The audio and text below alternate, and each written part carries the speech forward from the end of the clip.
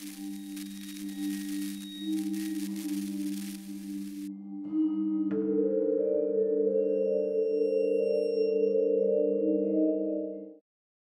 guys, Doug here, how's it going? This is a video I'm very excited to do. It's a 2018 Lemax Spooky Town preview. Lemax just put up all of the buildings, including Michael's exclusives, on their website, so I'm going to just be going off pictures here. But later this year, when all the buildings come out, I hope to review all of these, and maybe if I can't get to all of them, most of them at the very least. So I'm not going to talk about the accessories very much. I'm mainly going to focus on the buildings here, but let's talk about a couple of those first.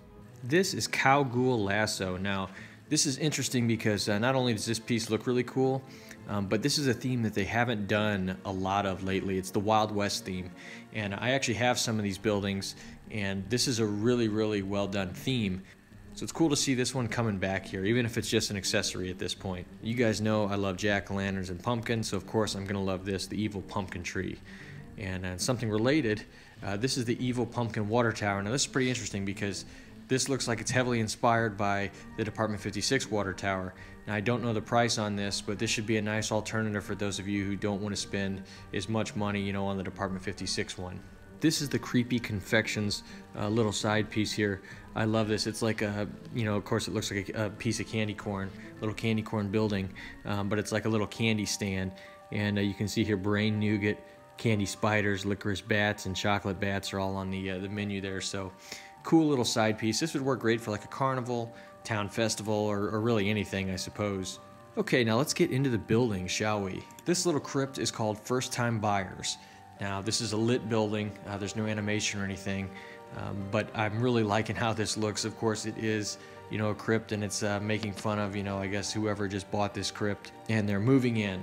I like the stone style here. This would obviously work with something like the RIP Mausoleum or one of the other pieces in that style, but you don't see this construction a lot, at least this style, so it's pretty neat. This is Monster Hunting Supplies. Now this is sort of a take on a bait and fish, you know, tackle shop like you'd find, you know, country store at a gas station or by a gas station or something, but of course it is for monster hunting supplies, and they have monster bait. This is the Haunted House of Props.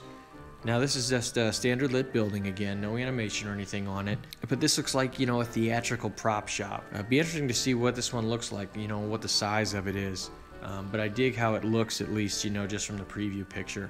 This is the Creepy Cabin. This is one of the best looking pieces, in my opinion, of these new ones that they've announced here thus far. It looks like a spooky old log cabin. It sort of reminds me of something even like out of Evil Dead. This is the Witch and Warlock residence. You can see here, of course, there is a, you know, it looks like a married couple, a witch and a warlock. They've got a cauldron outside. They have a mailbox, looks like a snake or something in it, dried toads outside. And of course, it looks like the house is kind of turning in on itself a little bit. This is another one that's just standard lit, no animation or anything. Okay, now this is probably my favorite of the standard just lit houses with no animation this year. This is the Squash Shack. You know, again, I love my pumpkins and all that, so this is going to look perfect in my neighborhood. My theme this year that I'm going for my my village is going to be a traditional trick-or-treat neighborhood, so this is for sure going to find its way into my setup this year. Okay, now this is a theme you don't see explored very often, the Haunted Museum. I love these style of buildings where you know, they're kind of just interesting one-off things, like, you know, they do the Lemax has the zoo. They've got the arcade. This would work awesome in a theme park. It would also look good in your town, of course.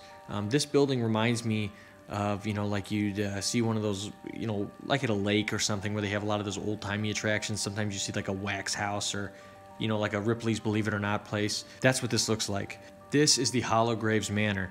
Now, on Lemax's website, you can see they already have video up of this. This is an animated piece, at least as far as the lighting. It has dynamic lighting, it flashes, and plays a soundtrack too.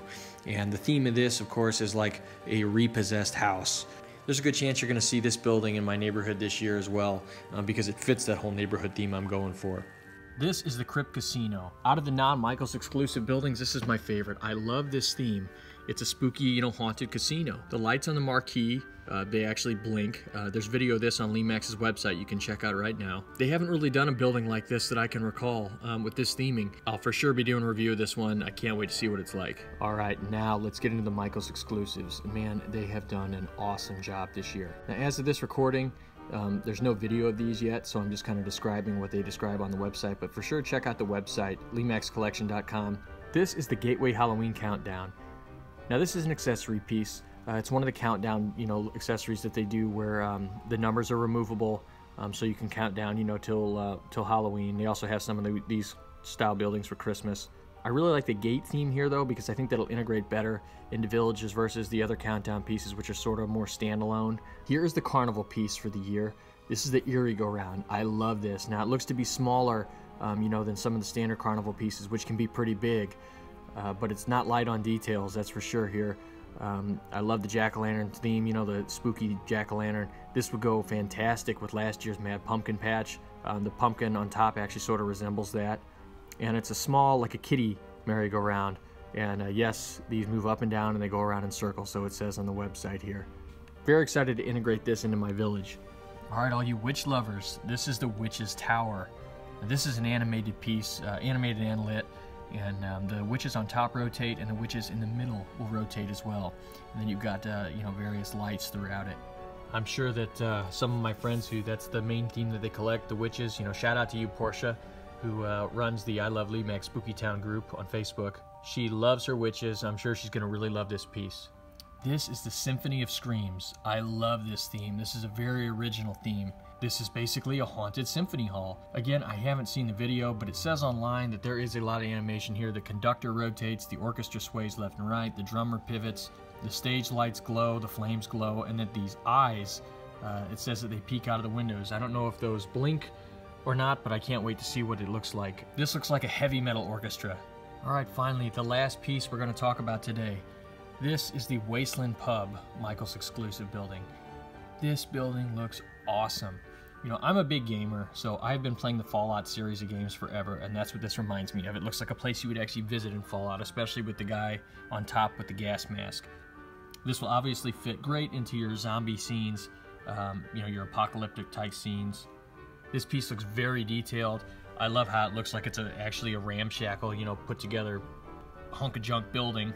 I can't wait to get a hold of this building. I said that I plan on doing a neighborhood theme this year. This building might not necessarily fit into that theme, but I gotta figure some way to get this in there because it looks like it's way too cool to not display. So as I mentioned earlier, as the summer comes and all these buildings get released, normally in July, I intend to review all of them if I can, and if I can't get all of them, at least most of them, the big ones, I'll for sure hit. So I can't wait for the upcoming haunting season. I know we're in February, it feels like it's far away, but it'll be here before we know it. So thank you guys for watching, and I will see you soon.